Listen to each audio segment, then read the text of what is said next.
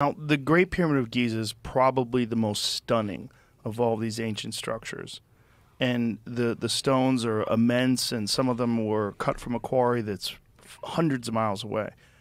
How do you think they did that? Well, some of them, the granite in the Great Pyramid comes from more than 500 miles to the south. If you look at the famous King's Chamber, its walls and its roof are the ceiling of the King's Chamber are all made with gigantic granite blocks. Stunning detail. Stunning detail. Those blocks on the roof of the King's Chamber weigh 70 tons each.